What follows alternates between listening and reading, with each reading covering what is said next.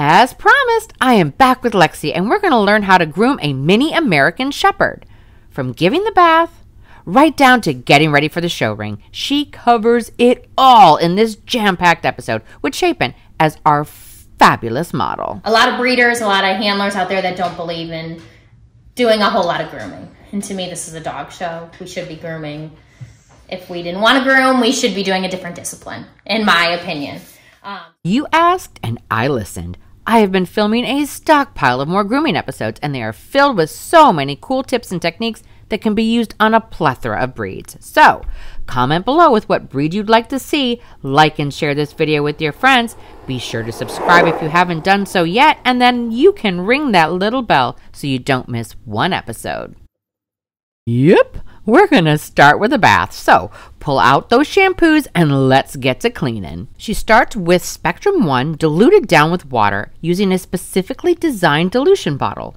Most companies have one. This one happens to be by Hydra. You look on the back of it, it tells you the dilution. Okay, 4 to 1 or 10 to 1. Yep. So you probably did looks like a 10 to 1 maybe? Yeah. Okay. As Lexy so eloquently phrased it, you will eventually figure out your own groove and mixture, creating the ideal amount of suds to get your dog clean. With the Spectrum 1 still in the coat, she then grabs the shimmering lights and adds it to all of the whites of the dog. Work it in really, really well into the coat. Let it sit there for a few minutes and then rinse it all out at the same time. Yes, a towel is necessary, but most definitely wring out as much water as you possibly can while they're still in the tub. It makes for drying a lot easier and yes, a lot faster. Of course, a nice sturdy shake or 2 or even 3 is always greatly appreciated before they find themselves on the table. It's time to pull out that got-to-be thickening mousse she mentioned in episode 1. Now, since we're technically going to do like show grooming on her, this bitch, she runs a lot and she is like one big muscle. So she is a little high in the rear because she has so much muscle back here and she's not as built up on the top line. So what I'll do is I'm going to put some mousse in right here and get all of this, some texture and some building, and she's also blowing her coat. So she might look a little bit different when we're done with this. And I'm just going to go in here and get it right where she's low, and really you can run this through all of it. If you have one that needs more, it's not going to hurt it. It's all going to matter how you actually go about blow drying them, because their coat, there are some dogs I have that even if you do blow dry them correctly and the right way, they still get a wavy coat. Some dogs I've even had, I specialed a dog for a year that I had to put like a keratin treatment in it to make it softer, to get the curl out of it. Right. So it's all just kind of, you know, every dog is different. Just like people. Yep. Oh, yeah, absolutely. Okay, I can feel it. Yep. And now it's time for those dryer skills she was talking about. After initially blowing the sitting water off, what you want to do is blow the hair on the hocks and the feet in an upward direction. The key to a forced dryer is getting the coat dried down to the skin. In this case, we're going to take advantage of that mousse in the coat and blow the top line up as well. This is a perfect example of how a forced dryer is going to be your best friend for a multitude of reasons, especially with a bitch blowing her coat. Go ahead and pull out that Dremel tool, and just like many of us, she also uses a diamond tip, but hers I have linked below so you can get one for yourself. The main thing with the feet and getting their nails short is you want to be able to trim around their feet to make them look pretty and trim. I think that's my biggest thing, is I like pretty little trim feet. I will trim these dogs every single day before I show them, because I hate more than anything feet that look unkept. And I have a Dyna Groove, I believe that's what they're called, on the end, so it doesn't get hot. Oh, okay. Or as hot, I should say. It's not as uncomfortable for them. Dyna Groove, I believe is what it's called.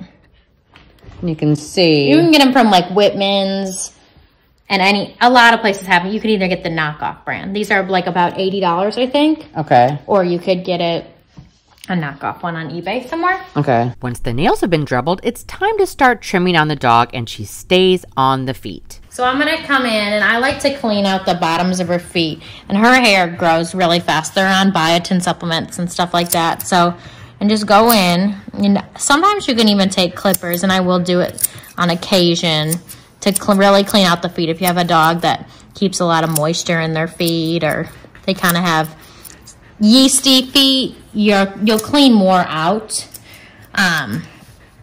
More than anything. And honestly, if you were to do that, you typically are going to want a smaller scissor, a smaller straight sheared scissor.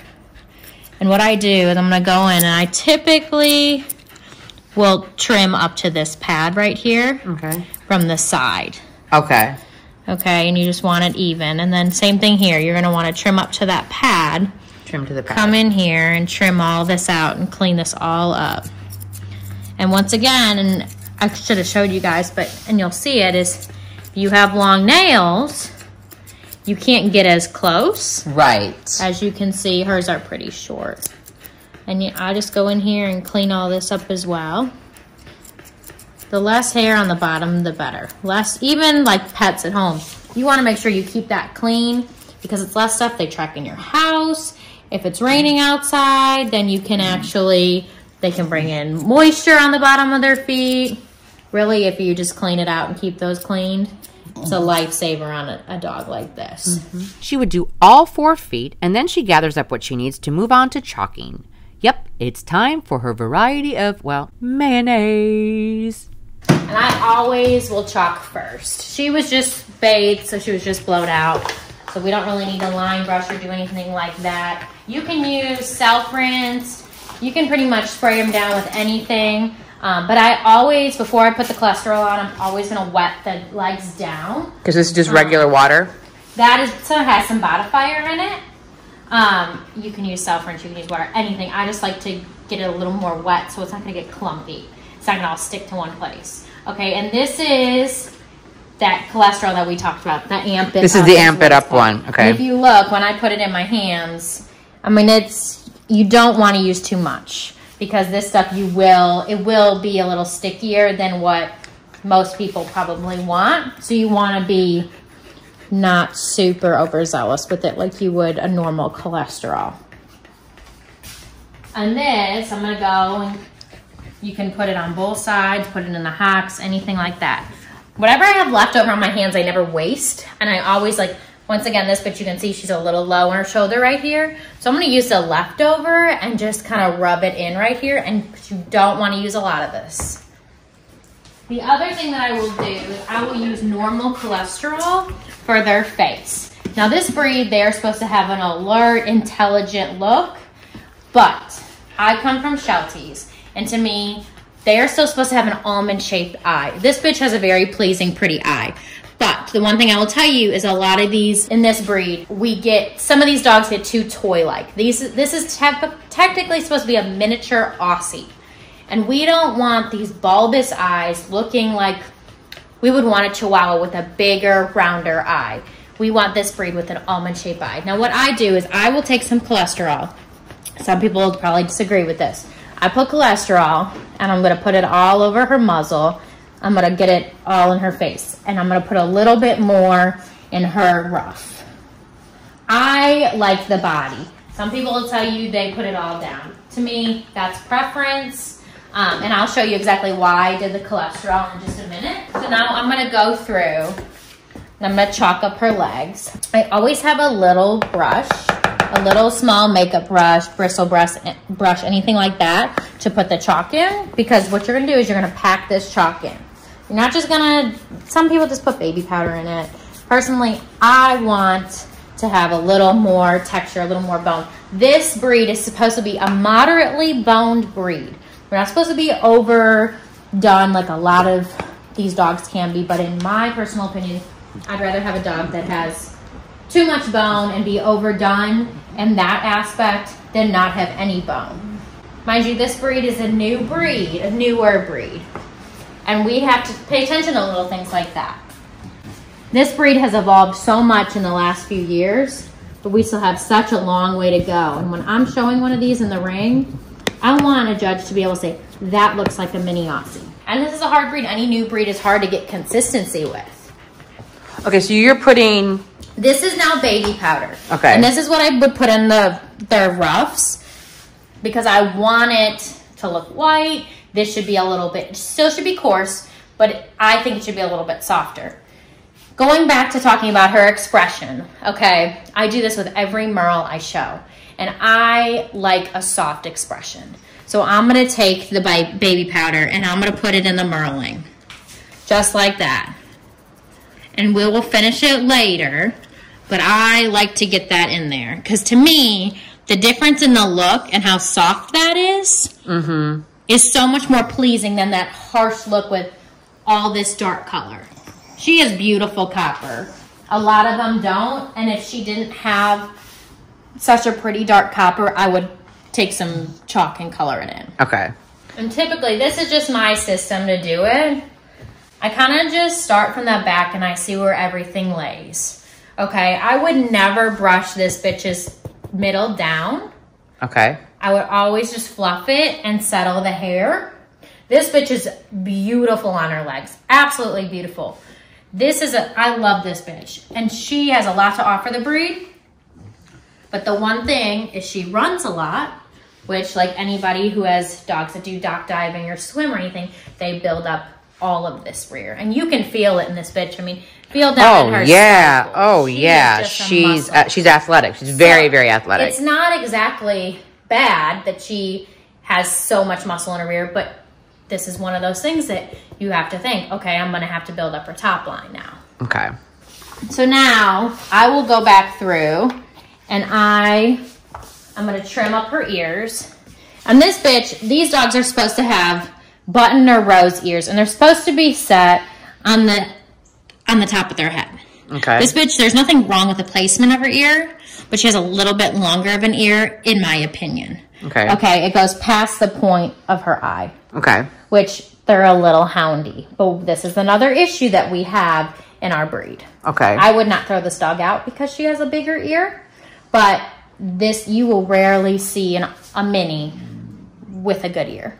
They're either too big or they're too small, and they are set like shelties on the top of their head, way too close together. So this, I mean, this is not something, this bitch has a beautiful head. This muzzle is supposed to taper like it does, even planes. They're supposed to have a predominant stop. This bitch too, a lot of issues in this breed is the lack of underjaw. Would I give her a tinge more underjaw? I would, but she's still tapering. So I think this bitch is very pleasing to look at. A lot of judges, and she's easier because she's a merle, but you have to think the different color eyes can be a problem for some people. Right. Because we can have blue-eyed tries in our breed too. Okay. So it's kind of an issue for some judges to get past. Now what I'm going to do here is on her ear, I'm going to cut a little bit closer than I typically would on hers because I want the illusion of it to look smaller. These dogs are supposed to have triangular ears. They're not supposed to have rounded ears. This is one of those breeds you can trim to make it look a little bit more in favor of what our breed standard is. So I go around first with curved shears.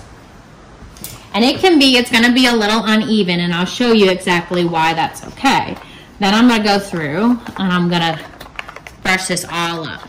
Some people leave more hair. I personally don't.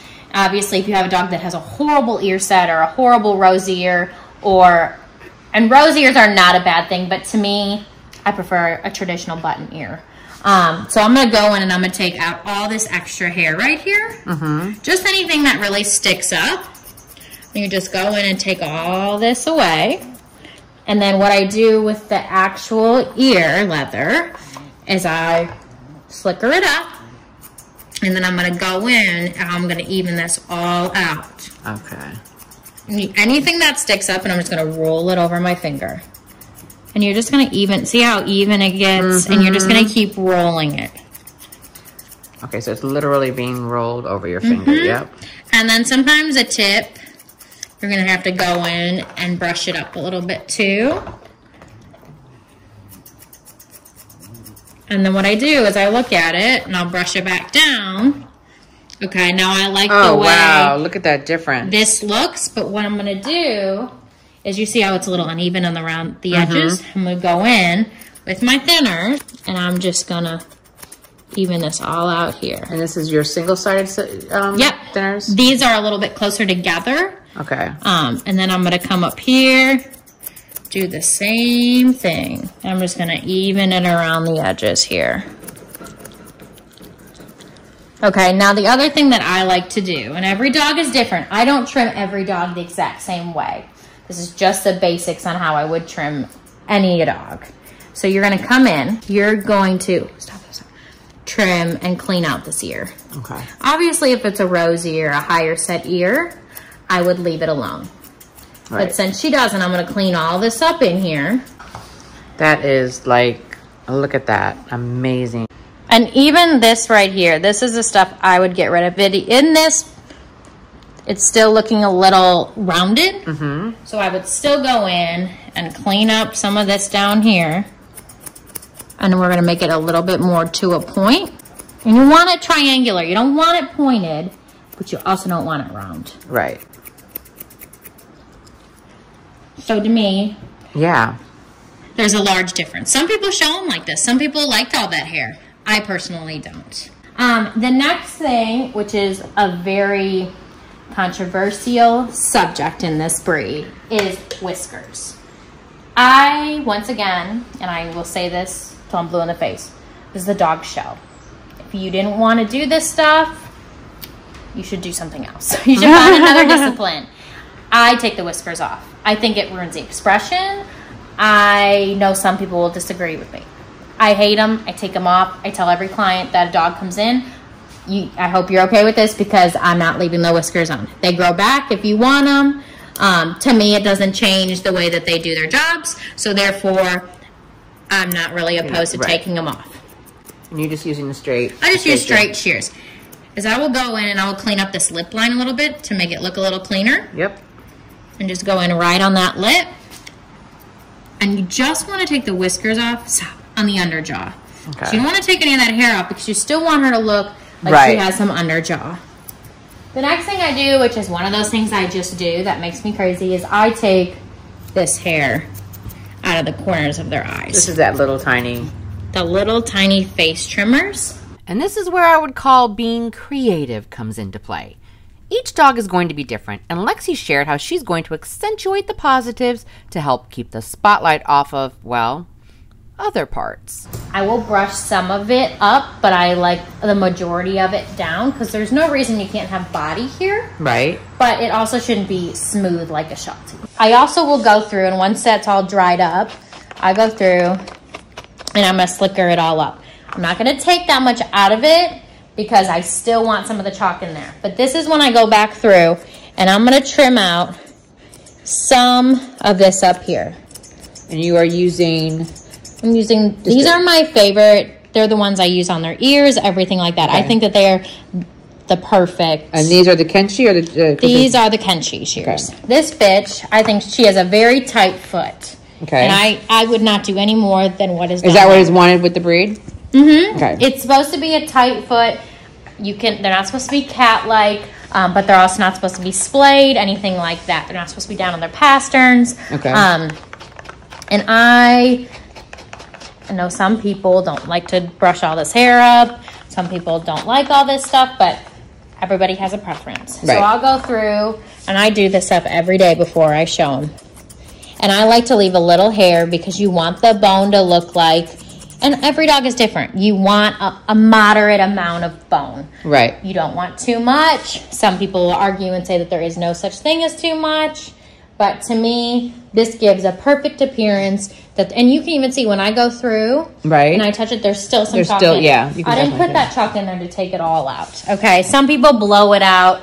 I don't, and I've never been questioned in the ring, and I've never been kicked out of the ring for chalk. So most judges understand this is a dog show. And here are some more fine-tuning tips, this time with your Mars stripping knife. How this just flows. How her back skull just flows. She doesn't drop off here, but everything just flows together, okay? And even right here, you could take a little bit out. So I'll take this, and I'll go in, and I'll just even this out a little bit here, okay? That's all I would do on her because she already it all flows together. Okay, so when you put the show leash on her, all you have to do is put it down like that. You don't have all this hair in the way that you're having a brush. It's not a big deal, okay? Now, the next thing I typically do is I look at her front. And I come in the front of them, and I look and I see, okay, they're supposed to have a well-sprung rib. And this front, she has a very nice front too. But does anything stick out? I personally don't see anything sticking out right here. Sometimes I will go in if they elbow out a little bit, and I'll just clean up right along the edges here. Like I said, every dog, in my opinion, should be trimmed according to their dog, conformation and what would help them. So I wouldn't touch anything with this bitch unless I would take her down and I'd move her and I'd see that there was something that moved or wasn't in place or whatever. So the next thing I do is then I brush down the top line and I look at her and I think, you know, how is this gonna look? To me, she's a little high right here, which we know that. And I'm just gonna keep this up. And as you can see, she's pretty level right here. She has this one hair that wants to be a little silly. So what I would do is I put a little hairspray in there so you don't have to worry about it. Now this right here. Some people will argue and say you should go in and take out the undercoat. My mom was a beautician. I learned from them. She always comes in. You go against their actual skin. You never cut more than twice. And you're going to come in underneath. You're not going to take out that top coat. Okay, then I'm going to come through here and I'm going to comb this all out and see what I have. We'll never do more than 2 cuts per cut, technically. You don't want to do any more because you don't want to take any more out or any less. So this is supposed to be a medium-sized herding breed. And this dog is supposed to be slightly longer than tall. And to me, this bitch, you could say she's a tad long in the loin. Honestly, that wouldn't affect me. It wouldn't bother me. She's a bitch. I would prefer that they're actually a little bit longer in the loin if they're going to be longer anywhere. A lot of judges you'll see when they come up, they're going to do like this and look at her. If you put your hand here, she doesn't look long at all. But you want it, they're supposed to have a moderately sloped croup. This croup is not supposed to come off their backs. A lot of people you will see, they trim the croup up here. If you trim the croup a little bit higher, it's going to make your dog look a little bit shorter. In my opinion, I'd rather the croup still properly be moderately sloped off their back, but you're going to trim this hair to shorten her up a little bit. Because if you take your hand and you smooth this hair down, she looks shorter than if this hair is all up. Right. It's pretty much an optical illusion. So what I'll do is I'm going to come in and I'm still going to even out this tail because... And typically, you want their heads forward because everything gets kind of cocked if you don't. And I just come in here, and I'm just going to trim this up. It has not been long since her tail has been trimmed. So it's still moderately sloped off her back. And I'm going to come in and I'm going to comb all this out. And then what I'm going to do is I'm going to take my chunkers. And I'm going to go down, and I'm going to go 1, 2, 1, 2. And I'm going to see what we have after that. And you see how much that gets rid of. And then if you look at it from the side, look at the difference. Oh, yeah. Okay. It makes her look shorter when you do that. Yep. Now she has all this length and does not look balanced. So what you're going to do is you're going to come in here and I cut in a V and get rid of some of this. And this is with your thinners? This is just with the regular thinners. Okay. You can also come in here with the Mars or the Artero rake and get some of that out. But that is what I would do. And then this bitch, I would take her down, I would move her, and I would see what everything looks like once that is done. Okay, now the next thing I do is I'm going to come in and I'm going to slick her up these hocks. I was always taught by old-time Sheltie people, you slick her all the way to one side. You're going to comb over. You're going to even this side out. And then you'll do the same thing to the other side. Now, you'll come over here, and you should be pretty dang even. Sometimes I'll come in and I'll just clean this up again. I'll round the bottom out so everything flows. She doesn't have a ton of hock hair, but you want... This bitch has nice angulation. She has a nice bend of stifle. She has a shorter hock. So many of these dogs have such a long hock, which is not correct, but her angulation matches. And to me, what I'll do is I'm gonna go back in here with my straight shears, and I'm just gonna leave it here, and I'm gonna cut around it, just like that, and just clean everything up again. Because once again, I don't trim everything unless everything is in, all the chalk. I'm gonna do the same thing over here. You guessed it. You do the exact same thing on the opposite side, and then once you're done there, you're pretty much ready for the ring. This is how I would walk a dog in the show ring. And to me, this bitch, she needs, I believe, a point to finish. And she's gotten multiple 5-point majors, best of opposite over specials. It's a really nice bitch. She is nice. Mm-hmm. This is a bitch that she'll come in your house and lay on the floor. This breed, I can't say enough good things about him. And it's come a long way. I've probably finished over probably 70 to 100 of these. Wow. In the matter of 3 years. Wow, So, okay. And I've gotten to know multiple different breeders, and it's a wonderful little breed for anybody that, you know, maybe an Aussie can be too big for them, too much. This bitch is little. I mean, this bitch is probably 15 3/4. I mean, okay. This would be a great size bitch. And she's easy, she's fun, she's a good girl. So, did you catch all that? A lot of amazing information, right? As in all of these grooming videos, there are so many fabulous techniques that people in any breed can walk away learning something new. So, until next Friday, when my next grooming episode comes out, enjoy!